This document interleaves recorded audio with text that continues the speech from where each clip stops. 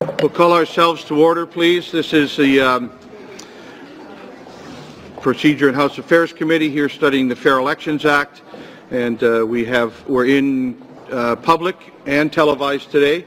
And our first hour will be Mr. Harry Neufeld will be here with us for our first hour. Mr. Neufeld, I'd like you, if you have an opening statement, please go ahead with it. And at the end of that, we'll go into rounds of questions, and the members of Parliament will be able to ask you all the most intelligent questions they can think of. Thank you, Mr. Chair. My thanks to you and this committee for inviting me here. I'll make some short introductory remarks, after which I'll be pleased to answer the questions you have with regards to Bill C-23, the Fair Elections Act. Last week, I worked at an orientation conference for senior election officials in one of our provinces. It was attended by a great many newly appointed returning officers and election clerks who had never managed elections before. I found the trainers were particularly effective in offering a window on democratic first principles that are supported in law around the globe. The universal and equal suffrage guarantees that Canada has supported both in Article 21 of the 1948 Universal Declaration of Human Rights and Article 25 of the 1966 International Covenant on Civil and Political Rights were rightly described as foundational to the conduct of free and fair elections. Consistent with these principles, the trainers described their Provincial Election Act as a legal vehicle providing all resident citizens over the age of 18 with opportunities to exercise their constitutional rights guaranteed by Section 3 of the Charter of Rights and Freedoms, where it says, "Every citizen of Canada has the right to vote in an election of members of the House of Commons or a Legislative Assembly and to be qualified for membership therein." The inclusive and unqualified scope of this Charter Clause, which I have read and heard quoted hundreds of times since it became law in 1982, caused me to reflect on how electoral franchise laws in Canada have evolved and how Bill C-23 departs markedly from that evolution. There is a healthy but constant tension in every voting system between the two equally important goals of providing broad accessibility based on the fundamental franchise rights I just mentioned, and ensuring procedural integrity that maintains citizens' confidence in the process itself. Canada is no different in this regard. By accessibility, I mean the ease and flexibility by which all eligible voters can obtain a ballot at election time. The considerable extensions to advance voting provisions are one clear example of this. By integrity, I mean employing administrative mechanisms to ensure that only eligible electors vote, that they only vote once, that their vote is kept secret, that each ballot choice is counted accurately, and that, except for maintaining the first principle of ballot secrecy, the entire process is conducted in a fully transparent manner. The introduction of voter ID laws in 2007 are an example in this context. In its current form, Bill C-23 creates a fundamental imbalance between accessibility and integrity. It introduces a requirement that every elector must provide acceptable documentation to prove both their identity and address of residence prior to being issued a ballot. The bill would eliminate the current ability of a registered voter who has the prescribed identity documents to vouch for one other elector who does not possess sufficient documentation to prove both their identity and address. Further, it bars the voter information card, which Elections Canada mails to each registered voter to advise them where and when to vote, from being used as documentary proof of residential address. The Minister of State for Democratic Reform has stated that vouching must be eliminated to crack down on voter fraud.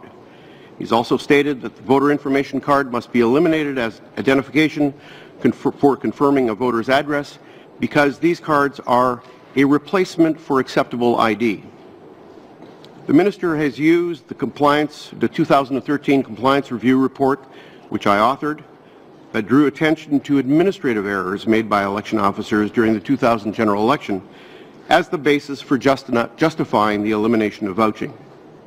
He characterizes vouching irregularities in the context of undetected voter fraud.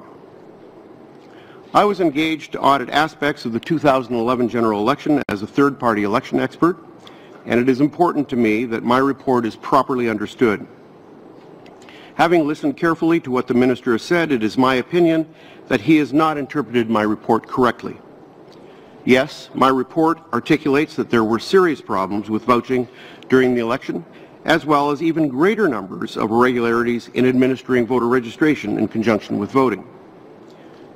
But voters were not the problem. The problem was with the system. My observation was that election officers, ordinary citizens willing to work a very long day without breaks for minimum wage or less, had trouble completing a series of exceedingly complex procedures on their first and only day on the job. My assessment focused on the fact that election officers are responsible for administering 17 different exception procedures, of which vouching is just one, and often completed these procedures imperfectly.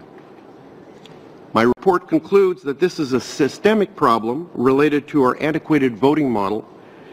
At no point in the report do I link vouching with fraudulent voting. I've heard the Minister articulate that the absence of evidence of voter fraud doesn't mean it hasn't been happening. I've heard him further suggest that Elections Canada simply isn't aware of the level of voter fraud with vouching because the agency hasn't investigated the many instances where legally required vouching procedures were not followed.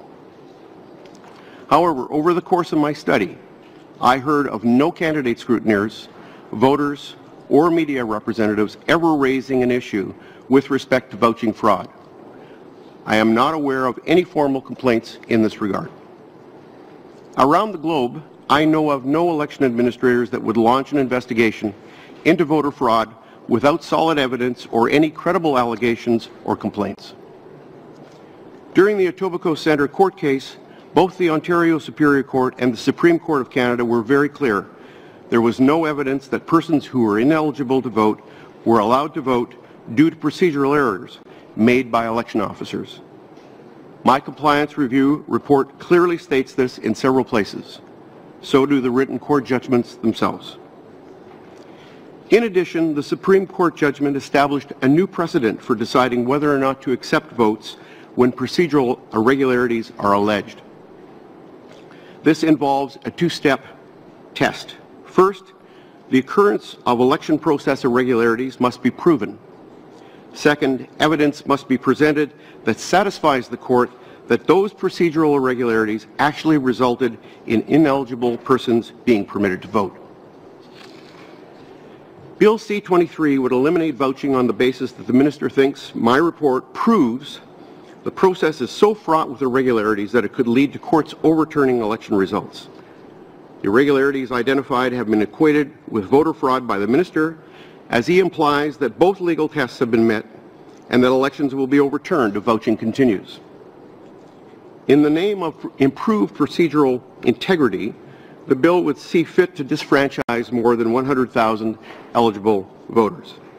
Most of these eligible voters have no difficulty in providing ID that proves who they are, but they are challenged to produce documentation that proves their current residential address.